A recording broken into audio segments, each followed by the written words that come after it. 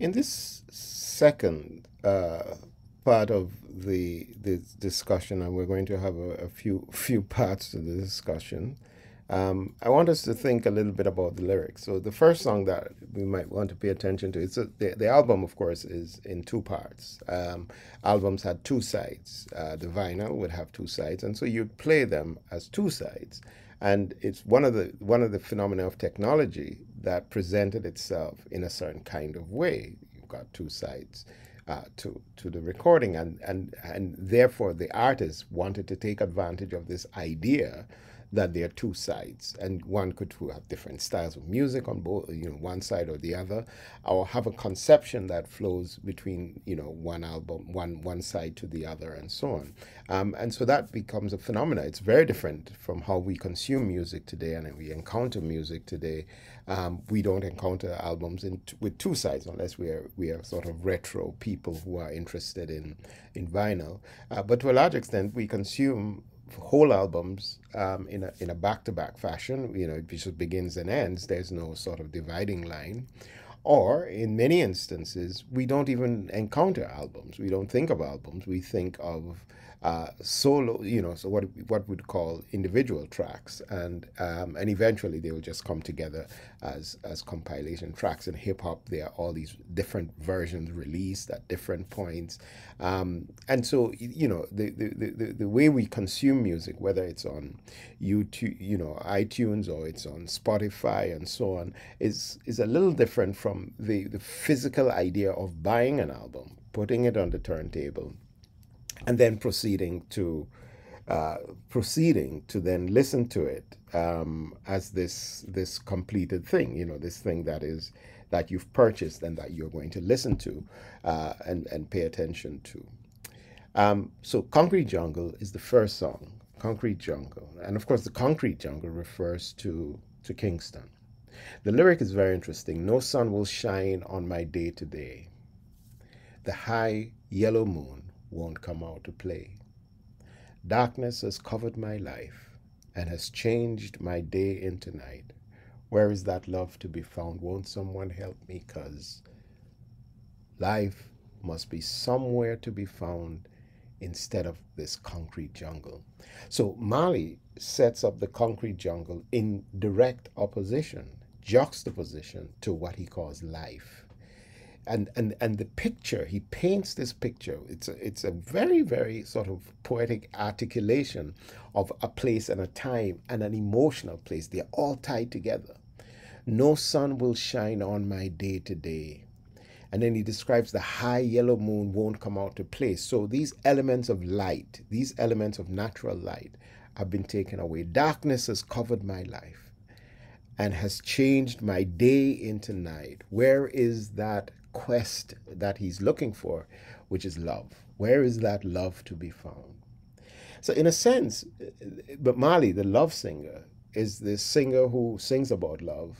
But yet, in this way, love, the absence of love, is a function of the poverty and the struggle of living in the concrete jungle, where he says the living is hardest, where you've got to do your very best.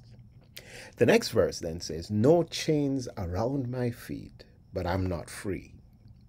And of course, that's a direct reference to slavery and to the idea of being shackled and then chained. And of course, he is in fact quoting from Marcus Garvey, a conception and an idea which Marley would then come back 10 years later, 11 years later, when he writes Redemption Song. And in Redemption Song, he says, the lyric itself is about, our your brain, your mind, only our minds freed will actually bring us freedom. So in this lyric, he says, no chains around my feet, but I'm not free. I know I'm bound here in captivity, and I never know what happiness is. I never know what sweet caress is. And I'll be always laughing like a clown. Won't someone help me? 'Cause I've got to pick myself from off the ground in this concrete jungle where the living is hardest.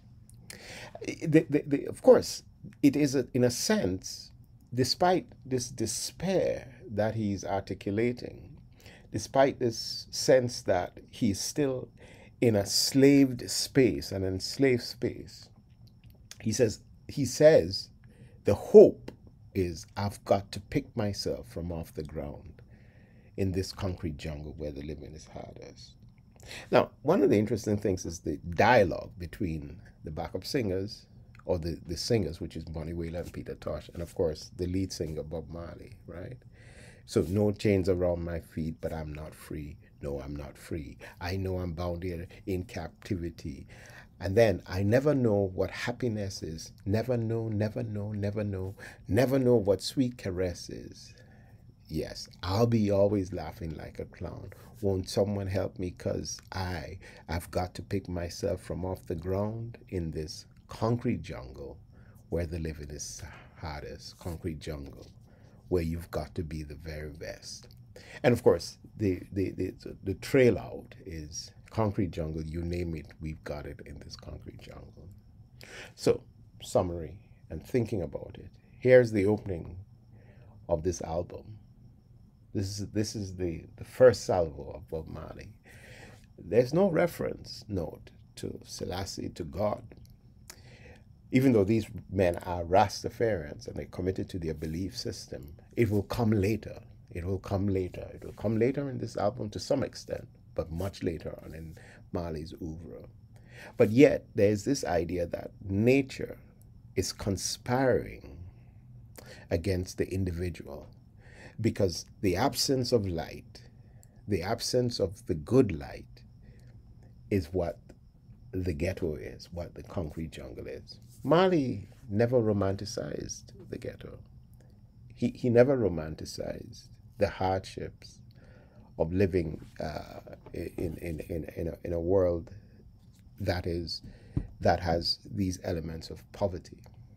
Never romanticized it, but yet felt a connection to it in songs like Trench Town, where he sings, "They say, can anything good come out of Trench Town?" He says, we come from Trench Town.